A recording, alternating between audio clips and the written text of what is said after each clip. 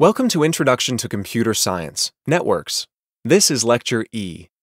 The component, Introduction to Computer Science, provides a basic overview of computer architecture, data organization, representation, and structure, structure of programming languages, and networking and data communication.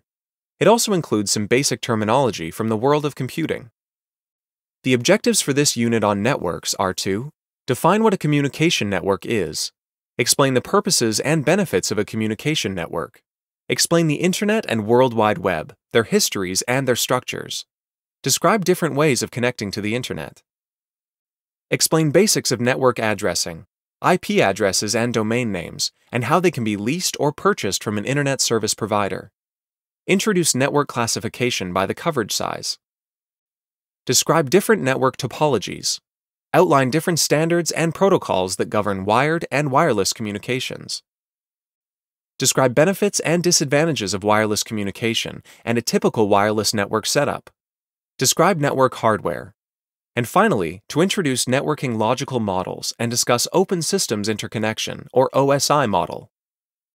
This lecture will explain the OSI networking model that future programmers and database experts need to understand, along with specific functionality for specific devices or software.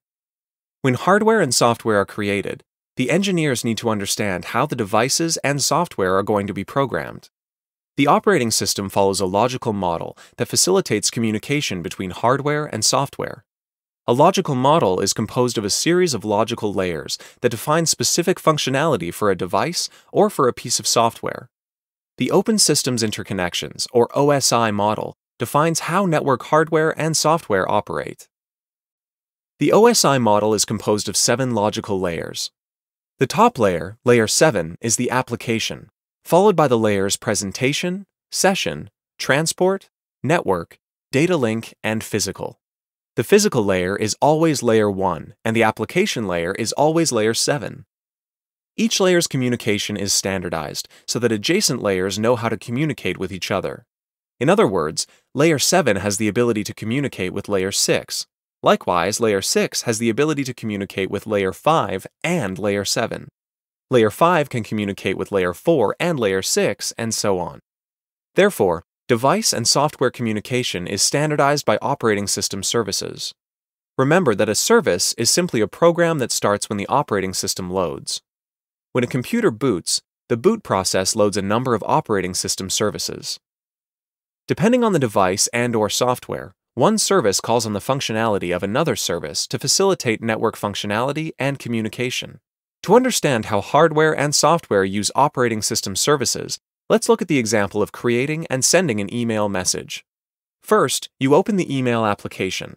Then you start a new message. You type what you want to say, and you send the email. The email application needs operating system services to take the email from what is seen on the screen and make it into an electronic equivalent that can be sent out via the computer's network interface card, or NIC. Many operating system services work together to accomplish this task. Services operate within specific OSI logical layers. One service can operate in many layers, depending on what it is doing at any moment in time. Services call on each other as the email works its way towards the NIC via the motherboard circuitry. The NIC calls on services to encode the email for transport out of its port or over the air through an antenna. Then, when the next device, such as a switch or router or even an email server, receives the email electronically, the receiving device uses its hardware and services to process the email. The next few slides will examine each of the layers of the OSI model in a little more detail.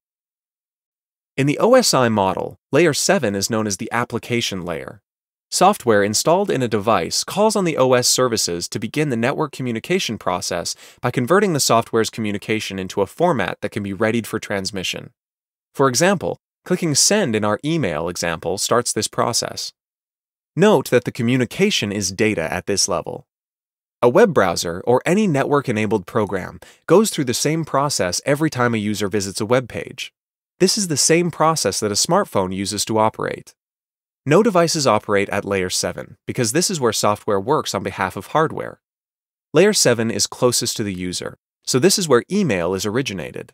However, if the example centered on the user's computer receiving an email, the discussion would begin at layer 1, which is where the NIC receives electronic signals. OSI model layer 6 is the presentation layer. No devices operate at layer 6 because this is where software works on behalf of hardware, just like layer 7. At layer 6, the converted message received from layer 7 is further transformed for electronic transmission. Layer 6 also handles file compression and encryption when needed. If a user emails a compressed file, the compression type, for example zip, is handled here. Note that the communication is still called data at this level. At OSI model layer 5, the session layer manages asynchronous application-to-application communication. When you send an email message, services at this layer record that an email program needs to receive this communication. Note that the communication is still called data at this level. The term asynchronous means that the sender and the receiver do not need to communicate at the same time. No devices operate at layer 5 because, again, this is where software works on behalf of hardware, just like the application and presentation layers. Again, the communication is still called data at this level. OSI model layer 4 is the transport layer. As in the application, presentation, and session layers, no devices operate at layer 4 because this is still where software works on behalf of hardware. The Transmission Control Protocol, or TCP, suite of protocols operate at this layer, as does the User Datagram Protocol, or UDP. The transport layer manages asynchronous device-to-device communication. For example, when sending an email, services here indicate where a file and the actual communication begin. When receiving an email, the services also indicate where a file ends and when the communication process should be considered complete. It also ensures that pieces of the communication are put in the right order, whether sending or receiving communication. At the transport layer, the communication is a segment encoded with information about the communication and instructions. Next is OSI model layer 3, known as the network layer. This layer manages asynchronous network-to-network communication. Services split the segment into manageable sizes called packets and then further encode each packet with information used by layer 3 devices. A router is an example of a device that operates at layer 3. Services prepare the packet for traffic by adding to each packet electronic pieces of information, including a header and footer. Information stored in the header includes the source and destination IP address. The footer contains the result of a mathematical calculation that helps devices determine damage to the packet. Services inform receiving devices about the packet's source, its destination, protocol, and more. The Internet Protocol, or IP, operates at this layer. Routers use IP addressing to route packets to their final destination. TCP does not operate at this level. It becomes operable in layer 4, the transport layer. Finally, at the network layer of the OSI model, the communication is a packet. OSI model layer 2, the data link layer, determines applicable networking protocols for this packet. At the same time, layer 2 services ready the packet for transport using whatever technology the NIC supports. Examples include Ethernet, wireless, fiber optic, or a combination of these technologies. The computer's NIC may use copper cable and expects a communication encoded according to the Ethernet standard, the IEEE 802.3 standard. Switches and NICs are examples of devices that operate at layer 2. Therefore, Media Access Control, or MAC addressing applies, and MAC addresses are used for communications between layer 2 devices. Note that the communication is a frame at this level. The frame includes all of the communication received from layers 7 through 3 and is encapsulated by a header and footer. At OSI model layer 1, known as the physical layer, the NIC takes the computer's digital electronic signal and transforms it into a signal that can be put on the NIC's media. Therefore, an email translates into electronic impulses and moves from the NIC to the wires at the end of the RJ45 connector, which is at the end of a network cable. The electronic impulses are bits, or binary digits. The bits transmit across the entire cable length to the next device, which is usually a switch or router. Hubs, NICs, cables, and antennas are examples of devices that operate at layer 1. NICs operate in both layers 1 and 2 of the OSI layer, but primarily at layer 2. Finally, note that the communication at layer 1 is a bit. At this point, the OSI model, its layers, and the functionality that occurs at each layer may seem overwhelming. Fortunately, there is a way to help memorize the layer order of the OSI model. Here's a mnemonic to help remember the 7 layers from top to bottom. All people studying this need Dr. Pepper. Or, if you prefer, from bottom to top. Programmers do not throw sausage pizza away. Take some time for review to remember each of the layers of the OSI model, and perhaps construct a one-sentence explanation about the functionality of each layer.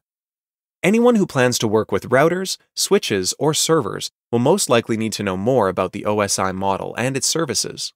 A deeper understanding of the OSI model is beyond the scope of this discussion. As discussed earlier, the OSI model shows that certain devices operate at specific layers.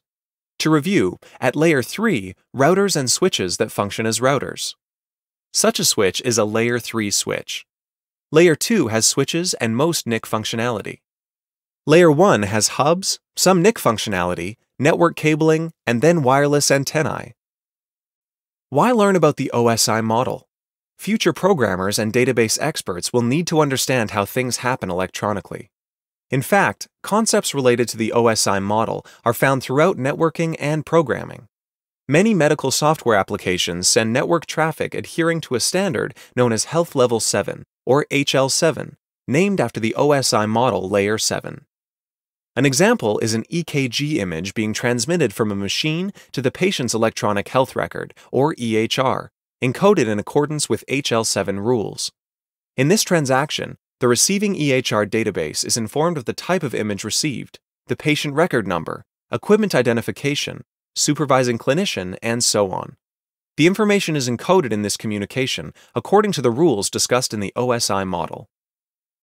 In addition, EHR database software contains HL7 encoding rules and is able to understand and act on the communication received from the EKG machine.